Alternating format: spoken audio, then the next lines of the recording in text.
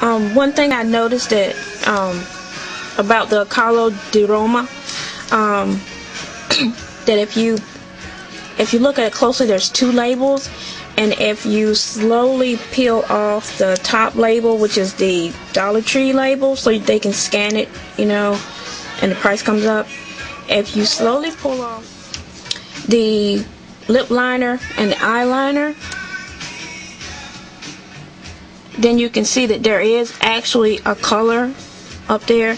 This one, it says Vintage Lip Perfect #1, and then for this eyeliner, it says Vintage Perfect Eyeliner Violet. So they do have a name for, at least for the eyeliner and the lip liner.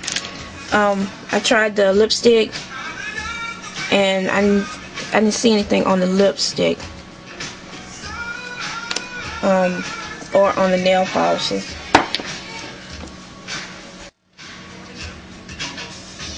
Okay, looking at the lipstick, if you pull off the Dollar Tree one and then this other barcode, I do see where it says number 70.